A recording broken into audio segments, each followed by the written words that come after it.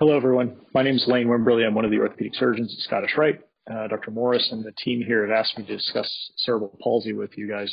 I am one of the orthopedic surgeons, and my real interest is in neuromuscular care of the lower extremities specifically. And part of that also has me as the medical director of the Movement Science Laboratory, so I'm involved in the clinical interpretation of the gait studies that we get here. We do have a mission statement for cerebral palsy, and effectively we want to provide excellent medical and surgical care for children with cerebral palsy through an interdisciplinary approach with evaluation, treatment, and support of the families throughout the childhood.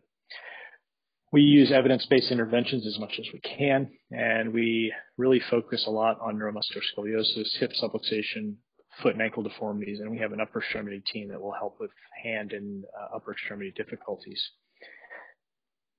So the original cerebral palsy clinic here was established in 2016, almost 5 years ago now. Some of you may remember when these children were not routinely seen at Scottish Rite. Luckily now we're able to see almost all of them without any difficulty. And currently the clinic is running about 1.5 full days a week of just patients with cerebral palsy that I'm seeing. I do have, some of my colleagues certainly do see kids with cerebral palsy as well and provide excellent care. And in my clinics, they're able to see me and oftentimes orthopedists, physical therapists, our physical medicine doctor if necessary. And we always have neurology and developmental pediatrics just down the street if we need them, or just down the hall, excuse me. The top left picture is Fabiola Reyes, who is a physical medicine rehabilitation physician that works with me. She has been really incredible in improving the perioperative care of these children. With regard to the rehabilitation potential. And in addition, she takes care of many children who never have surgery with tone management or with equipment needs. Dr. Adams is our lead developmental pediatrician and really helps with the perioperative care of these medically complicated children. And the bottom left is Michelle Christie, who's one of the neurologists that helps a lot with overall care of these children as well. We do have a movement science laboratory, as many of you know. We actually have two, one in Dallas and one at the North Campus in Frisco. And this allows us to have an objective assessment of a child when they walk. And it doesn't matter whether they use assistive devices or not. We can still harvest very objective information about their hips, knees, ankles, trunk, and use that to follow them longitudinally. So is their crouch really getting worse, or is it just something that we perceive by watching them walk down the hallway? We can also use this information to compare outcomes surgically. So did we achieve the result that we were hoping to with our interventions? When treating kids with CP, we like to have realistic goals and expectations, and we really want the family and the patient to know what those may be. They have to be aware for lots of these children, their prolonged recoveries. It may be 6 or 12 months before they've ultimately recovered their strength and functional ability to where they were preoperatively. And many of these kids will need changes in their equipment. So if you do a spine surgery, almost certainly their seating system will have to change after they've recovered from this, and the family needs to be aware of these expected changes. We do employ mutual decision-making, so patients, parents, surgeons, and the multidisciplinary team are really involved in making decisions about the appropriate care, especially surgically. Sometimes it just doesn't make sense to offer a surgery, and sometimes the family and the patient may opt out of it depending upon their risks and benefits. Unlike cancer surgery or heart surgery, these are most of the time elective cases, and we really try to work with the family about the timing. So if someone has a vacation in March, we really don't want to do a big surgery in February. We just say, do it in the summer. Don't worry, enjoy your vacation, and we'll take care of the kids at the appropriate time. We obtain informed consent from caregivers, from parents, and from the patient as much as possible. Sometimes kids don't have the ability to participate in decision-making, but we try and involve them as much as possible. And many of these kids are medically complex and have a higher risk of medical comorbidities that may increase their surgical complications. And it may be their complication is a pneumonia or difficulty resuming their feedings that they're used to. And these can be acute or they can come long-term. And we try and follow these to make sure that kids are getting the best care possible. And unfortunately, no matter how much we plan and how much we discuss and how technically competent we try and be, sometimes outcomes are not what we expect. And the family has to understand that that can sometimes happen. And we try and help them with coping strategies if the outcome is not what was expected. And then finally, you'll hear me talk about it a few times here, occasionally you have to have surgery at age 4 just to improve your functional ability or your bracing or whatever it might be. And in a 4-year-old, we know they have 10 to 12 more years of growth remaining. So it's very predictable that that child may need additional surgeries as they grow. Some of these we can plan for and some we can't. So we always let families know that possible further interventions may be necessary. GMFCS is classification system's gross motor function classification system. And it really helps us guide treatment and expectations. Children are classified 1 to 5 depending upon their functional level.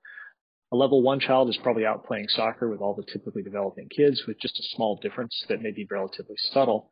And a GMFCS 5 child is in a wheelchair and requires assistance throughout all of their activities of daily living.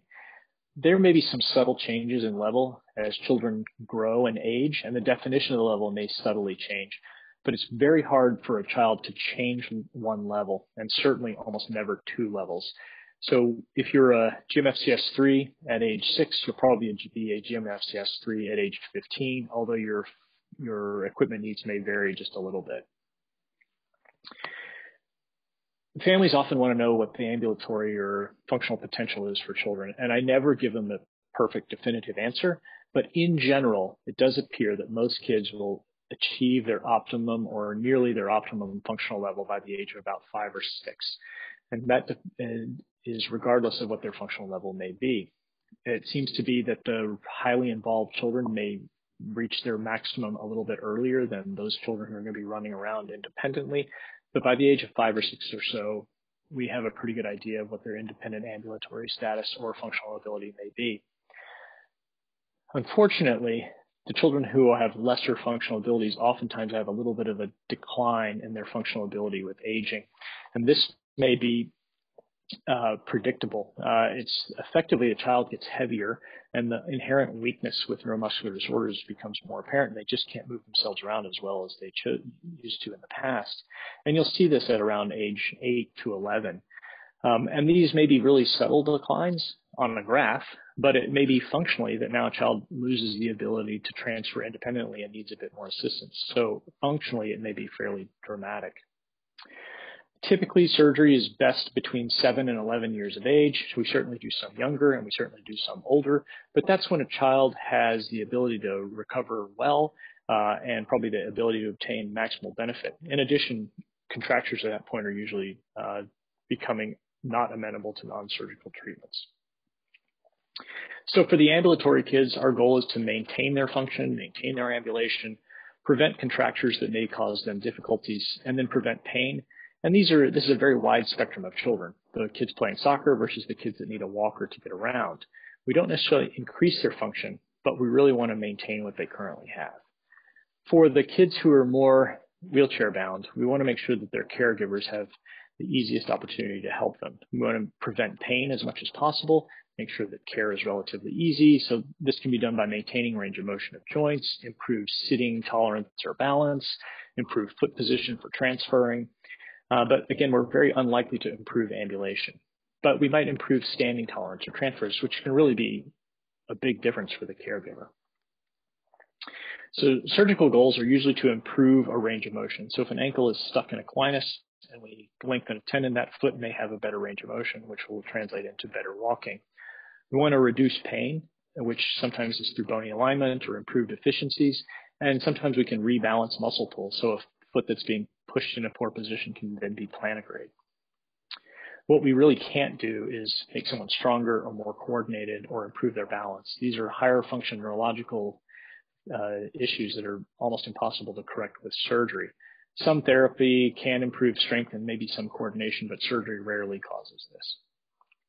We take care mainly of the spine and the lower extremities, and I do have upper extremity experts, and I'll defer to the discussion of this with them in the future. So most of the spine issues we deal with are neuromuscular scoliosis. The hips can slowly spastically dislocate. The knees may be stiff in extension or they may be flexed, and the ankles are oftentimes contracted, and the foot can be in almost any position you can imagine. A neuromuscular scoliosis is usually managed with a spinal fusion with implants when the children are peri-adolescent ages. The surgery goes from the base of the neck all the way to the pelvis and improves sitting balance with the goal of preventing curve progression and providing a better seating position. Bracing really does not prevent curve progression in neuromuscular curves like it does in idiopathic curves. And here you see a fairly significant curve after its fusion The pelvis is nicely balanced. They're significantly more upright. Their seating position, you can imagine, is dramatically improved. And their ability to interact with the world is improved because now they're more upright rather than slumping over into their chair. They should be referred to us when you see an obvious increase in stiffness in the back. So if you have a child that will lean to the left and you push them in their chair and they lean to the right, that's probably okay. But once they get to the point where you can't really flex them both directions, they're becoming a bit more stiff and probably need to be evaluated. The hips in children with cerebral palsy are typically normal at birth, but abnormal muscle forces and rotational differences of the bone slowly pull the hip out of the socket, and close monitoring allows us to intervene early and have perhaps better surgical outcomes. And the likelihood of this happening is directly related to the functional ability. So a child running around has almost no risk of hip subluxation versus a child who is in a wheelchair and requires all full-time care has an 80 or 90% likelihood of hip dysplasia. Once displacement is observed, surgery is best. There's really been no proven evidence that therapy or bracing or Botox can prevent this from occurring. And post-surgically, we oftentimes will operate on both sides, even if one is involved, so that the rotational differences are taken care of, the limb lengths are equalized, and in this post-operative case, you see how the hip is now well reduced within the acetabulum. They should come to us relatively early. There are very specific guidelines for the management and continued surveillance of hip dysplasia that almost always requires an X-ray around the age of 2 or their first orthopedic evaluation. Then, depending upon their functional ability and what that radiograph shows, they get serial radiographs or exams depending upon their age and findings. And this is most important, especially in those children who are non-ambulatory, that they be seen relatively early. The knees can contract due to a hamstring spasticity, leading to a crouched gait position, and eventually this can become very taxing and very inefficient for children to get around. So sometimes early muscle releases can prevent or reduce knee contractures. And we can sometimes grow knees that are contracted out of that. So in a child who's still growing, you can see these little implants placed in the front of the growth plate of the femur. This causes the femur to deform as it grows, but by deforming, it extends the knee into a straight position and it's beneficial. If they're skeletally mature, then a surgery can achieve the same result where you take a wedge out of the femur that allows proper alignment of the lower extremity. And so taking that wedge out then allows the knee to become acutely straight. And this postoperatively demonstrates the plate that's in place and the femoral and tibial shafts in line. So now that knee is completely extended. You should be sent to us with knee pathology if there's asymmetry, or if you're starting to develop contractures where either the knee doesn't flex very well or it's stuck in a flex position, significantly inhibiting ambulation or sitting balance. They can have very stiff knees, and what families will complain of is that they're wearing out the front of their shoes, or they're tripping or dragging their toes, and that may be an indication to see us. The foot and ankle can go into almost any position, and when children are young, it's flexible. And when it's flexible, it can be put into a brace and made plantigrade, and that's very reasonable. Unfortunately, over time, these foot positions become more stiff, resulting in bony changes and significant decrease in tolerance of bracing. In addition, toe walking is the most common orthopedic manifestation of cerebral palsy. Almost always toe walking is due to an Achilles contracture. There are some occasions, as you see in letter C, where the knee flexion creates ankle equinus, or what we call apparent equinus, because that ankle is actually plantigrade, but it's being driven into a toe walking position because the knee is flexed. That child would not benefit from Achilles tendon lengthening. You have to be careful of when you're assessing these kids.